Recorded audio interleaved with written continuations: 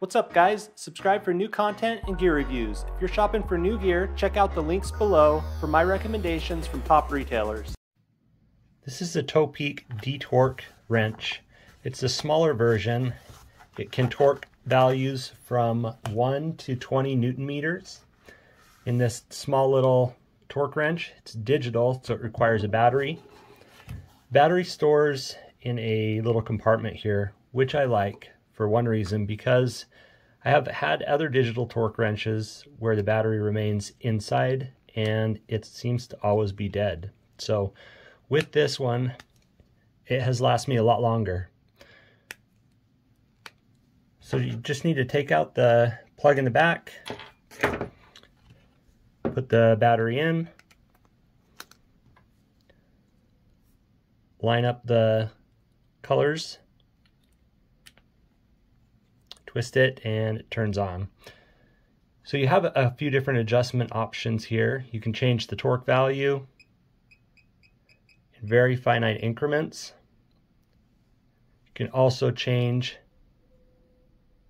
from Newton meters and foot-pounds per torque.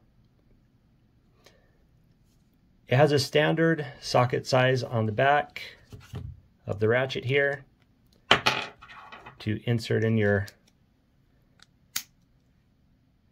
different Allen keys or Phillips heads, whatever you're using to torque. It also has an audible beep when you hit the torque value. So how you use it is you set the value you're torquing to. So if I was torquing to 2 Newton meters, set it at 2, start to torque, and you would hear an audible beep.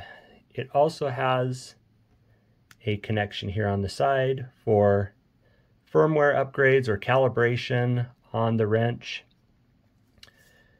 Has this marking on the side here as well. That's where the torque measurement should be taken from. So if you're torquing something, your force should be applied at this mark here. Also a nice little D-ring at the back there if you wanted to hang it on something. This always remains in my bike bag, and so I have it whenever I need to torque down specific bike tools, but it can be used in other applications as well.